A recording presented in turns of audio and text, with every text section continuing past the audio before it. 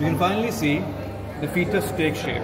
The fetus spotting will be done on a separate model. But over here, if you can see, once again, you can see how the myometrium is visible, and here the blood-filled lacunar spaces or intervillar spaces. The villi have become finally tertiary villi. Here, over on this end, we can finally see two cavities. This is the amniotic cavity, but this is the chorionic cavity, and here we can see the connecting stalk as well as the umbilical vesicle. Beside this part basically, you see over here, we're looking at the placenta portion. Here is the fetal part, here is the maternal part.